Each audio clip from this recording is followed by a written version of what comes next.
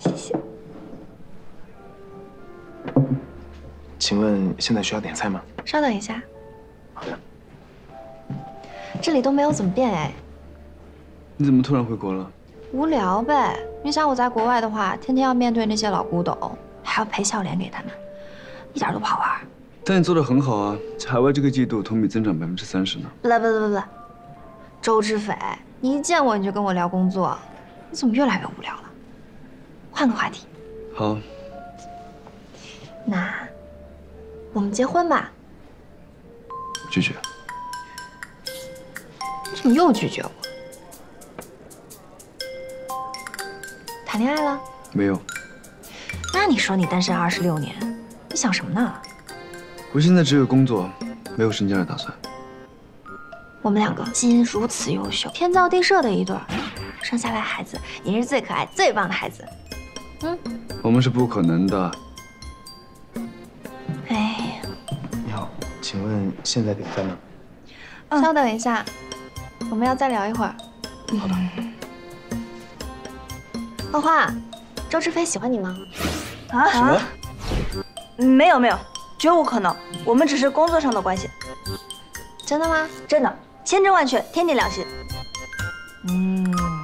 我也觉得你们两个感觉不太配。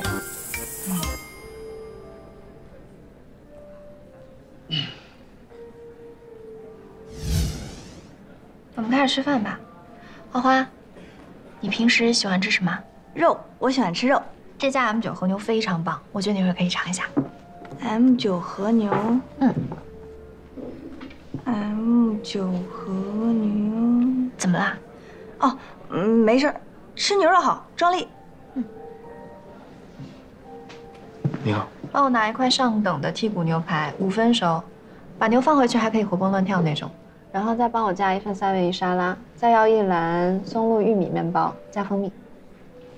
你约过了很久了是吧？我是看到你，我才觉得太饿了。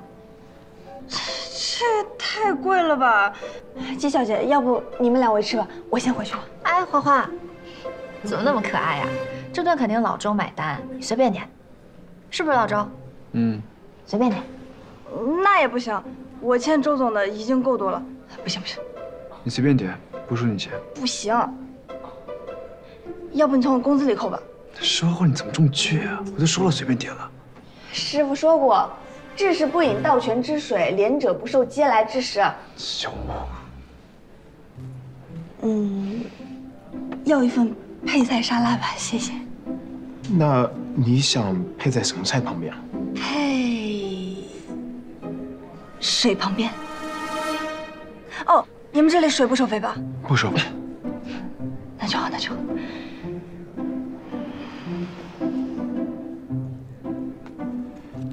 给我一份奶油蘑菇汤，再有一份和牛，谢谢。好的，稍等。所以季小姐和周总家是世交，而且你还算是他的上司喽？可以这么着说吧，是吧？想不到季小姐这么年轻就这么厉害，佩服。花花，你在公司是干什么职业的？我目前也就是打杂，负责他的身体。负责他的身体。你不要看他好像白白净净的，其实他虚得很，一运动就晕，体力也差。说话你胡说什么呢？你还不承认？你如果不按我说的去做的话，你的身体很快就会垮掉的。按你说的做才会垮掉。等等，所以这个工作是你自己安排的？我也是受周爷爷之托。周爷爷？